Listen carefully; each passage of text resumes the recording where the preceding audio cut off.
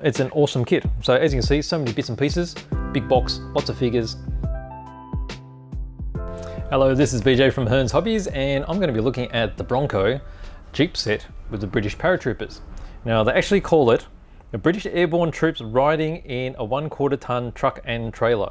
That's a pretty long title, I think. So if we just say Willie's Jeep with a whole bunch of British Paratroopers, I think that's easy to remember. So these are all in 35th scale. As you probably know, a lot of armor is in 1/35th scale. It's probably the best scale, I think, to work with when you're considering vehicles and figures put together and you're going to be building up a diorama. It all gives everything a good degree of detail, and also it gives you enough room to use multiple vehicles. So it's a pretty big box when you're considering it's just a Willie's Jeep with a trailer and a bunch of figures. So we'll look inside and we'll see what it's all about. Now actually I should say that this is actually made by Bronco. So Bronco is another one of the Chinese companies, fairly new, been around for a few years, which are making some really interesting kits and adding extra value. So these have got extra bits in it as well. So let's just open it up here.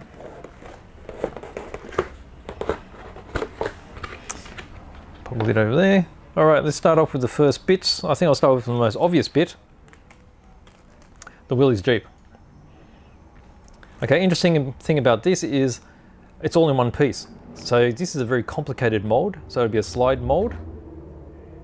Like the Tamiya one is in multiple sections, so you got side panels and rear, but all in one makes it a lot easier actually. So it's fully, I guess, what's the word I'm looking for? Already straight, is that the word? All aligned, that's the word I'm looking for. So you got the grill already in there. So we'll pop this just over there. Okay, so let's get into some of the small sprues. Okay, so here we've got an accessory pack for the figures. You've got helmets. So this is a generic sort of spares type. So you've got weapons that you probably won't be using, but you've got Enfield rifles, Bren gun, Thompson. You've got a variety of different supports there for the machine guns. I think there's some Lewis guns here as well. Bits of a Bren there. See, Sten, I should have said. That looks like a Sten bit. Okay, so there's a bit of radio. You got some helmets. So these are bits and pieces that you can use for either as spares for other builds, or you could put those around on the Jeep as well if you like. You got some sacks and things. So there's quite a bit open for customization. Okay, so there's actually, looking at this, there's 3 sprues of the same that you can choose. So they're all in there. Okay, so we've got a little bit of a clear bits. So you've got the windscreen for the Jeep, and then you've got the clear headlight covers, and also tail lights as well. Over here, this looks like all the bits for the trailer. Okay, so you'll see on the front there, got all the dudes hanging out on the back of the trailer. So these trailers would have been hitched up to the back of the Jeep. Now this particular representation of this Jeep is designed for around about D-Day. So the vehicles would have been loaded up into gliders, and they were flown into France the day before the main D-Day landings occurred. So these would have just been pushed out of the gliders when they were down, and then they would have quickly hitched them up, and they would have been ready to go straight from there. So you can see the couple of wheels. So you've got the opposite side of the wheel here, and then you've got your leaf springs, really nicely detailed everything here. Super clean, you can't see any flash at all. You got super fine bits here. So you've got little handles and hitching points, and these are all there to add all that extra detail. It's really impressive seeing all these small bits. Okay, let's pop that there. All right, so we've got this bit here. Okay, so these are the bits for the Jeep. Okay, so you've got engine detail. So there's radiator, so you got front end here, you can see the headlights there. The grille that's already molded there would go in the front. Various parts of the engine, gearbox, you got the chain. Here's the engine block. There's the front of the radiator, and then you've got, there's a couple of different steering wheels there. Slightly different shape. So spokes are different. These are the pretty standard tools you find on the side of a Jeep. You got your shovel and your axe. Spare tyre. You get your axles here for the forward drive. And then we've got various components here which look like parts of the suspension, I'm guessing. You got your gearbox knobs and such. So you got your hitch for the trailer, and then you've got the your mounted rifle on the side as well. Okay, this one here, let's flip it over this way. Okay, so you got the main chassis. That's really nice too, because that's all molded in one. You don't have to worry about aligning the two parts, because doing chassis, rail chassis like this, quite easy to get them out of alignment. You got all your leaf springs, your instrument panel, your hood or the bonnet, exhaust with a scrape guard, and you got your rear panel. You got your windscreen, either with, you can put the glass in there, or you can have it with the canvas cover. You have that up or down. Now, obviously, if you do this, you'll have that down. You got all the different seats. Seats are quite nice. They've got the actual fabric type of creases in them. You got your seats there. There'll be a seat at the back. The seat at the back would be a bench seat, which I'm guessing is parts here. There we go. And then you got your fuel tank. Okay, now we get into, it's amazing that all these bits for such a small four-wheel drive. So you just imagine how much detail there is. So here we've got a option for Thompson machine gun. You got the wheels here. So obviously you got two sheets of the same thing. So you got the four wheels for your Jeep. Down here we've got, they look like the drum brakes. And then these things, I'm not too sure what they are, but they look like parts of the suspension. You got shocks there, and then you got finer detail here again. So you got little handles and hitches just there. Okay, pop that there. All right, what have we got here? We've got some more weapons. So here's a weapon set. So we've got Bren guns, we've got Lee Enfields, you got pistols here as well. So you've got a revolver holster, revolver out, and then there's also a Sten gun. So there's a Sten gun there with the magazine separate. They would just get glued in the side there. There's two packs of that. Okay. Here we go. So there's a full set of jerry cans. So these are the leaded jerry cans that the Allied use. They're very similar to the German style, because basically they just copied the Germans because the design was so good. So they've got the same 3-point handles here for the top, and then they've got the same style of reinforcing. And then there's all the caps on that side, and then there's the extension in case you want one opened up to look like they're refueling.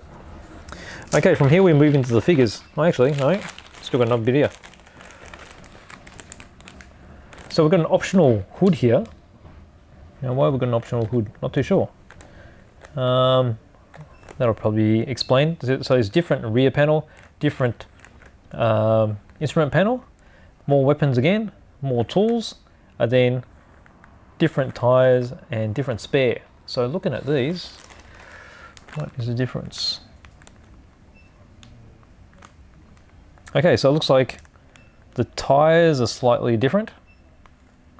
The wheels appear to be the same. Although this,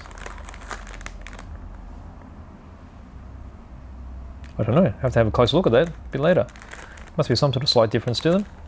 So I've got that back there. All right, what else have we got here?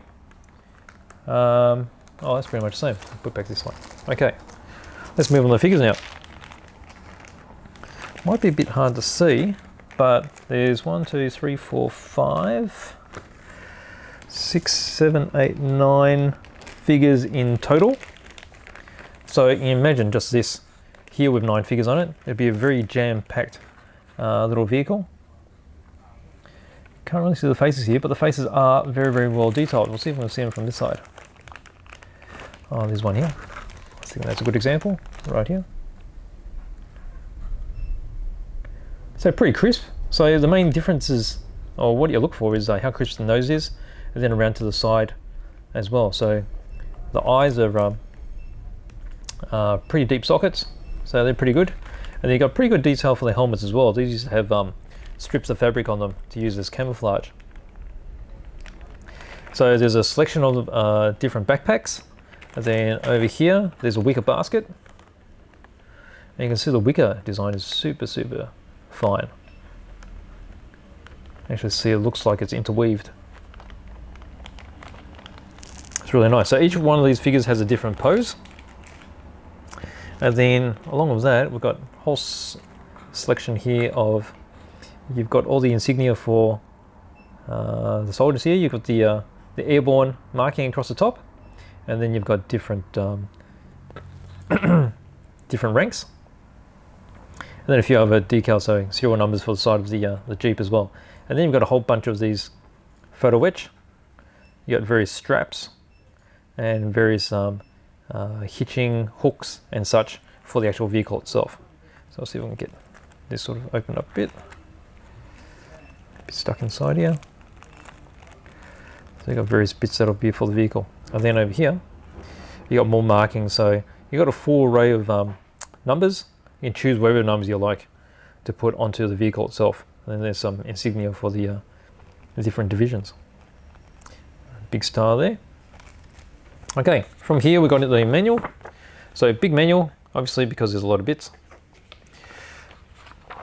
All right, so we've got a paint chart across here, various brands. So you got Mr. Hobby, Humbrol and Tamir.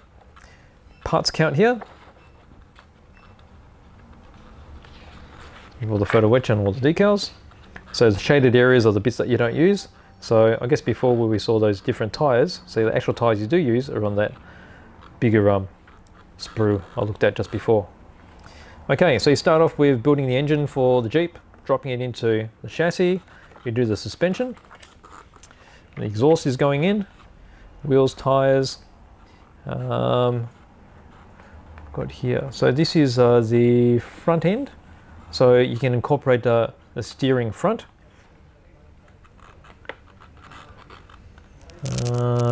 Different option. Okay, so you can set it with different amounts of steering. So you can either have it set straight, glued up, turn to the left, turn to the right. And then here we start adding all the supports for the inside of the Jeep, the chassis. You've got the front end being done, radiator and lights going in, fuel tanks. We've got additional bits and pieces, seats, instrument panel, the rear seats going in, instruments we've got there, and then we've got the body connecting onto the chassis, all the jerry cans going in. You've got the rest of the engine going in there. That looks like, what is that? Is it the air filter maybe? And then there's optional hitch. So there's a front hitch there. You've got the bonnet going on. So you've got your options for the different windshields there. So there's a covered windshield getting flattened down. Extra bits and pieces going onto the front. It's really loaded full of accessories. Your optional weapon cradles. And then get into building the back trailer. So you've got the framework, floor, wall going in. And over here. Okay, so suspension going onto the trailer, getting mounted on the bottom. Here we are here with all the supports on the inside. And then that's pretty much a finished model of the vehicle itself. And then you get into the vehicles, the figures, and then optional bits. So there's the wicker basket we saw before. You got backpacks which are optional. And then figures with a different armament. Like so. So a lot of figures. I think figures really add to a model. And then you got your options there of different decals and different colors. So there you go. That is the Bronco Jeep with British Paratroopers. So this is as they would have been going into D-Day. And it's an awesome kit. So as you can see, so many bits and pieces, big box, lots of figures, lots of parts for the vehicle itself.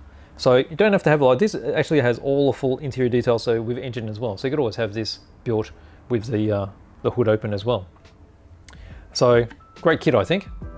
That's the Bronco well, his Jeep with British Paratroopers.